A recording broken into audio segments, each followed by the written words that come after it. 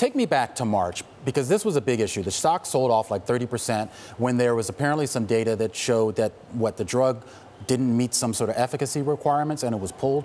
Explain that to me. Yeah, sure. So what happened in March was basically the trial had what's called a futility analysis. So they look at, most trials have these things.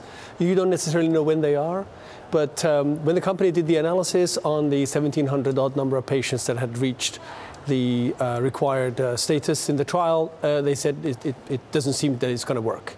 So what's happened today is they say now we've had more patients added, say about 300 more patients, so just over 2,000. And they say, right, now we think that actually the trial worked. Well, the trials, so there's two trials in there, and there's some key nuances in there. Sam, what does this say about where this drug could go? Beta amyloid treatments have not been very successful. In fact, this could be the first one that could potentially get approval. If it was to do so, how much could it be worth?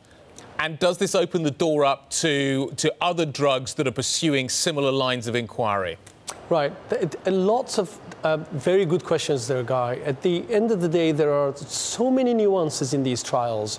How early you're treating patients, what stage of the development they're at, how good your drug is in terms of getting into the brain or interacting with this beta amyloid. So the read-through is going to happen, and it's happening today, as you've seen, with MorphoSys share prices being up because they've got potential royalties coming from a similar drug from Roche.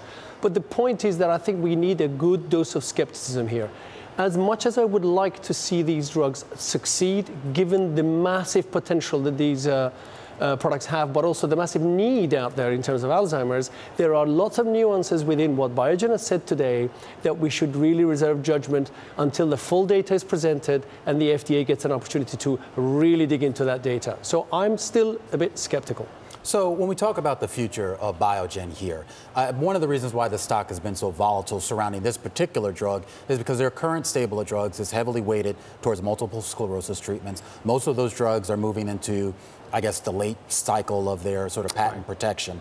If this doesn't work out for Biogen with regards to the Alzheimer's drugs, what's the future of this company? So Biogen's pipeline, which, if you look at it, it's full of drugs that are really trying to treat very difficult to treat diseases. The next one is motor neuron disease, amyotrophic lateral sclerosis.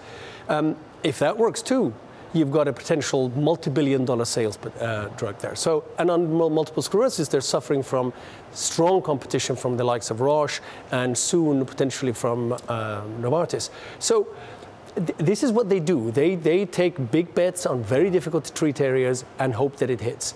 Without this, obviously, they're back to square one, and then they would be waiting to see if one of the other pipeline drugs show success.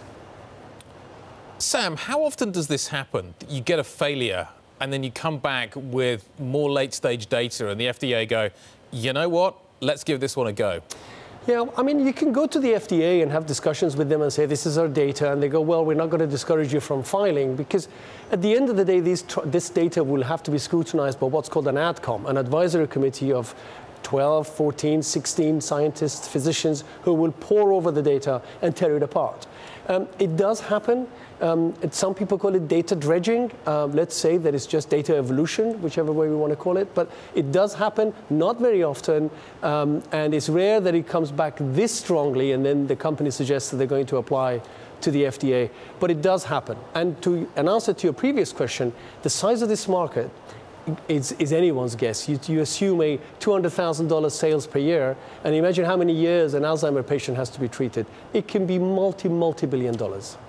So, Sam, we're seeing some other biotech stocks move on this. I'm wondering that, given the optimism around the announcement today and the potential pathway that for this being approved, are there other sort of stocks in this sort of universe that could potentially benefit from Biogen's success? Sure. Well, Lilly reports tomorrow, and they have programs in Alzheimer's disease, although they've suffered the same fates. So is it possible that Lilly, as scientists, will be going back and digging in and see what's going on? Perhaps they could do some data work also, maybe more patients.